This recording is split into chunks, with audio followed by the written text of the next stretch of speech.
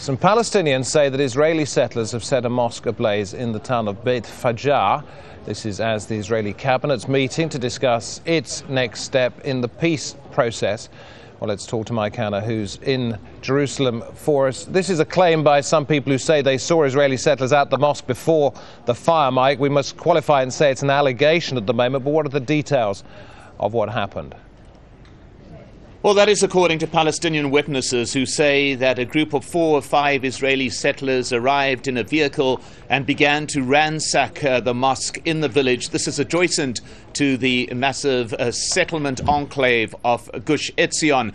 The Palestinians say that they attempted to stop the settlers from ransacking the mosque. Scuffles broke out, and reportedly the Israeli army did move in and restored some semblance of order. There was damage caused to the mosque. A portion of it was set alight, and also we understand there were a large number of graffiti left on the walls of the mosque. Now, this is a pattern that has happened in the West Bank before, attacks involving both arson and graffiti on various religious Palestinian and Muslim religious sites in the West Bank. So this is not without precedent, David.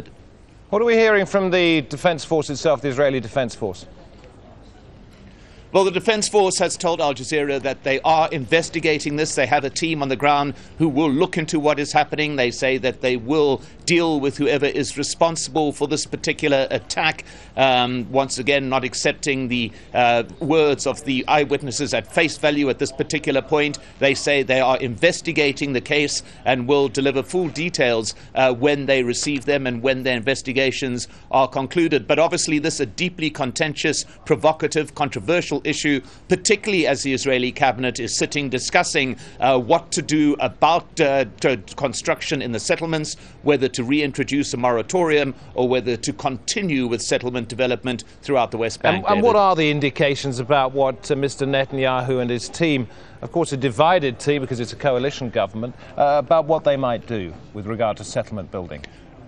Well, there's been much speculation within the Israeli media, and there have been very few leaks out of the cabinet. A number of ministers have gone public saying that in no circumstances will they accept a reintroduction of the moratorium. However, other sources are saying that Benjamin Netanyahu will be discussing it with his cabinet in the course of this morning. Of some observers pointing out that it would appear that his cabinet is split right down the middle on the issue.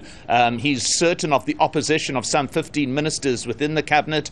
Maybe he will have the support of another 15. So it is, according to a number of observers, split right down the middle. Carry on in a moment, but you're unaware that at the moment we're able to show some pictures which have been taken by our colleagues inside the mosque, which show damaged copies of the Holy Quran and scorch marks on the floor of the mosque. These pictures reaching us within the last few minutes. It's a small mosque, Mike. Is it a small settlement, a small village where the fire took place? The village itself is a small village, fairly close to the Palestinian center of Bethlehem, but it is adjacent to Gush Etzion. Now, this is one of the really huge settlement blocks in the West Bank, composed of a number of settlements, all cordoned off from the West Bank proper, with security fences all around. Gush Etzion itself is a very large settlement enclave. This village adjacent to it is a small village, but very close to the settlement itself, David. All right, well, we'll leave it there for the moment, Mike. I'm sure we'll hear some more pretty soon. Mike Hanna in Jerusalem.